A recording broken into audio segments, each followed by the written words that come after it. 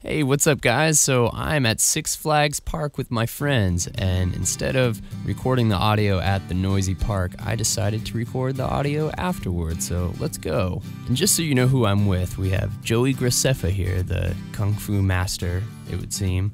We also have Ingrid, who's thrown down some toasties for us. She also won a panda. You'll get to see that a little bit later in the video. Tanya's in town, which is really fun. She likes dancing a lot, it seems.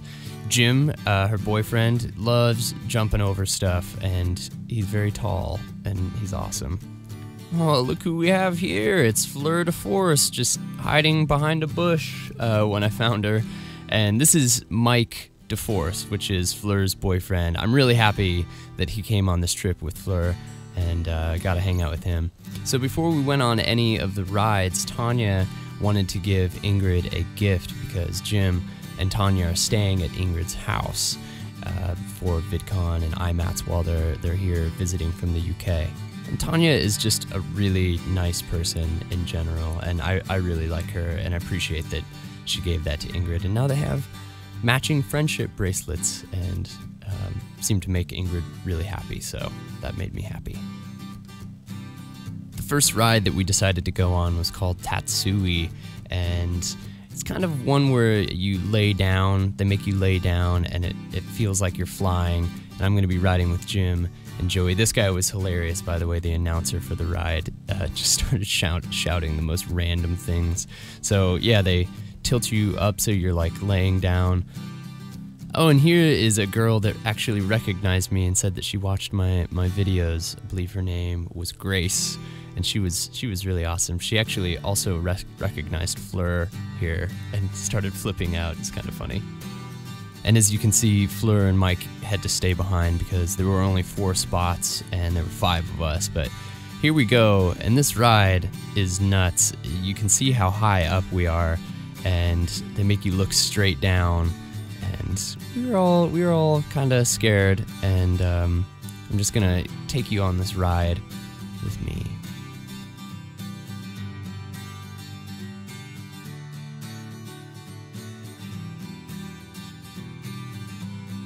Sometimes on rides like this, the G-force will be so strong that it feels like the blood is rushing out of my head.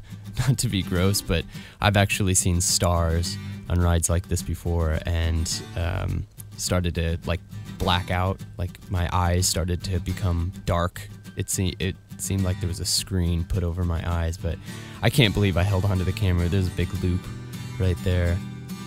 I was watching one of Landon Austin's vlogs a few days ago, and he did something like this, and he said he was going to try a little bit more extreme vlogging, which I think I might try too. And here I tried to show the picture from the ride, and the guy behind the counter yelled at me, which made me sad. So not all of us rode on every ride, so Ingrid didn't want to go on that one because it was a little bit more intense, so she stayed back and watched our stuff, and she has my glasses there.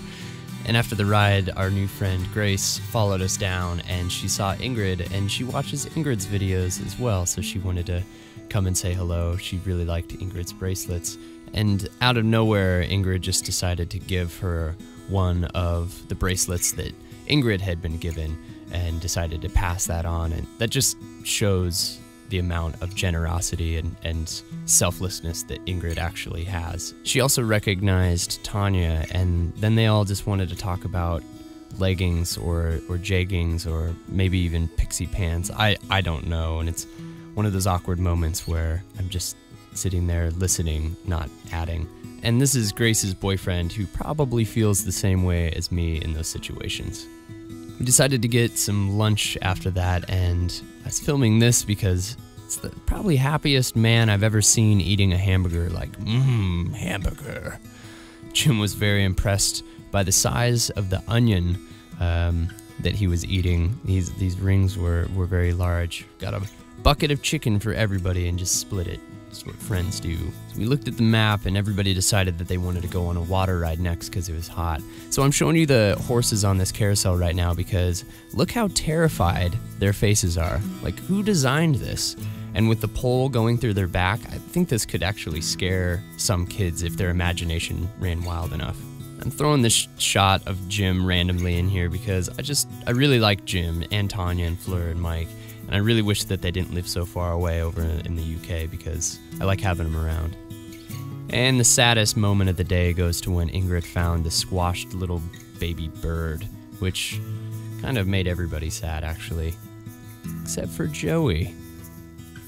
Everybody got off of the water ride and they were just completely soaked. Mike and I decided to stay back, and when everybody came back, they were just really wet.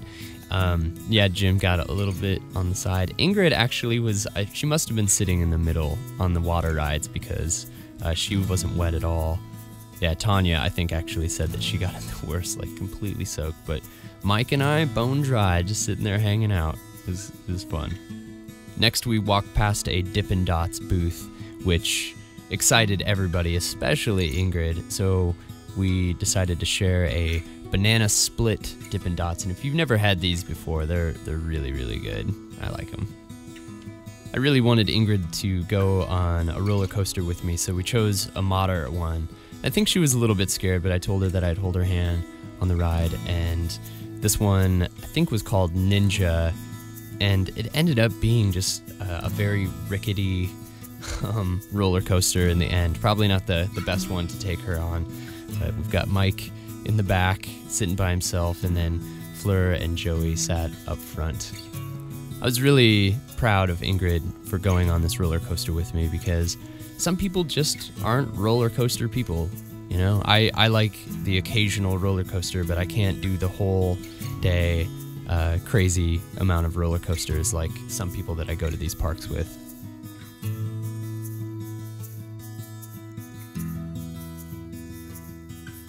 And even if the roller coaster was not the most comfortable ride, we did it, and then we celebrated afterwards and felt pretty good about it. So here we are, just raising some roofs.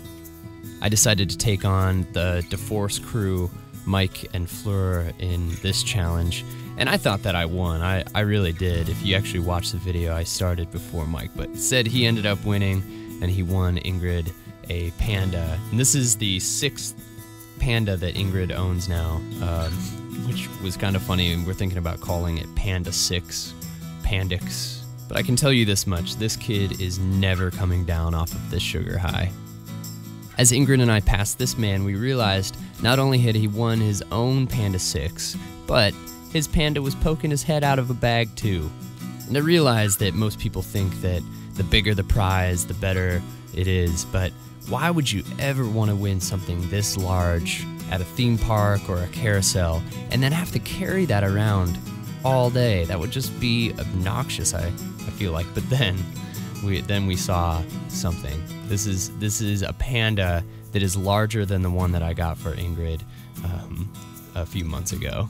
Look how big that is. Don't get me wrong, I love Joey, but he's starting to creep me out a little bit. And you see what I mean? This person is regretting their decision for winning a giant panda that they have to carry around the park for the rest of the day. Last time I was at Six Flags, I almost passed out on Goliath, so I decided not to go. And don't get me wrong, I love Ingrid, but she's starting to creep me out a little bit. Just kidding, I could never be creeped out by Ingrid. I decided to walk around with Pandix or Panda 6 in between us, just squishing his head. He doesn't mind. It's really unfortunate because I think this was a conscious decision that somebody wanted to pound a Bud Light before heading into Six Flags. Jim had never had a root beer before in his life, so we told him to get one.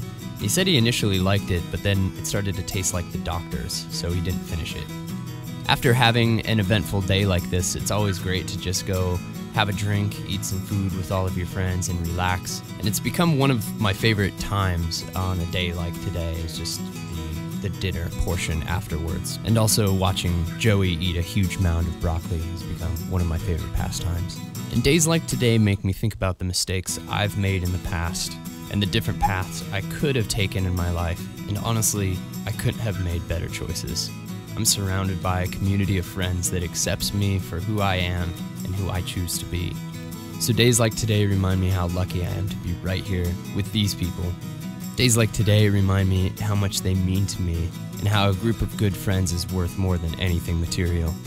Days like today make me realize all my mistakes and hardships in the past led me here to one of the greatest places I've ever been.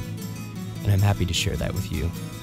So thanks for watching and coming along on this journey with me. I'll see you guys soon.